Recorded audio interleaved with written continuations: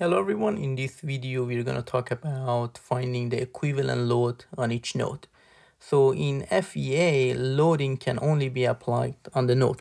So if this is a beam with two nodes, we can only apply the loads on the nodes, not on the element. So if we have a distributed loading or we have a point load on the element, we have to find the equivalent load.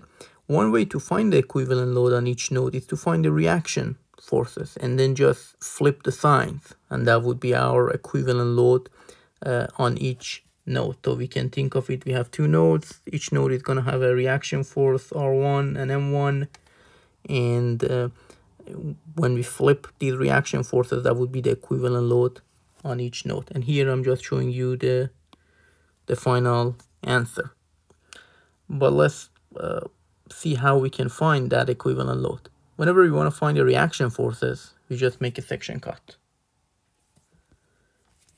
from a distance, let's say from left, and we call it at X. So let's call this point of cut point C. We have a shear force, I call it V, and then we have a moment. I assume positive shear and positive moment. Positive moment is when we have an upward curvature. That's positive moment, and then positive shear when it causes our beam to rotate clockwise. So now if I write the summation of moment about point C, I can get the moment equation. So here would be our distributed loading. The magnitude would be Wx because it's rectangular shear, and then the distance would be half of x. That's why we have Wx times x over 2. And then here we are assuming counterclockwise to be positive. So I have my beam equation. If I take one derivative, I get slope and one integration constant. If I take another integral, I will get another integration constant. I will get my deflection. So here I have the slope and deflection.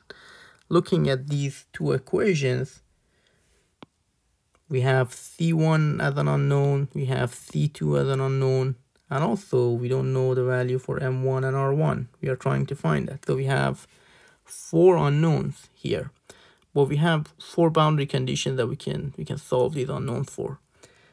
We know at x equals 0, the slope and the derivative and the deflection would be 0, so both C1 and C2 would be 0. And also at x equals L, the other end of the beam, same boundary condition applies, the slope and deflection would be 0, so we can find R1 and M1.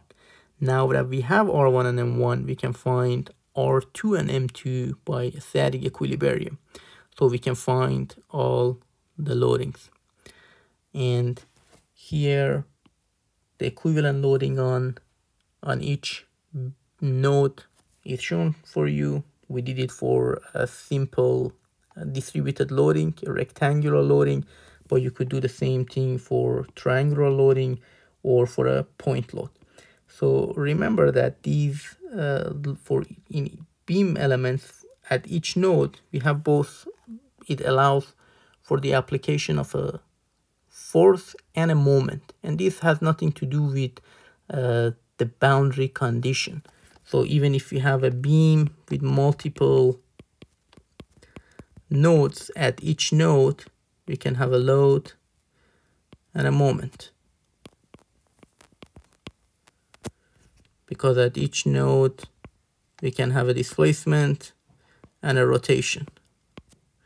That would be our nodal displacements or nodal variables, and these would be our nodal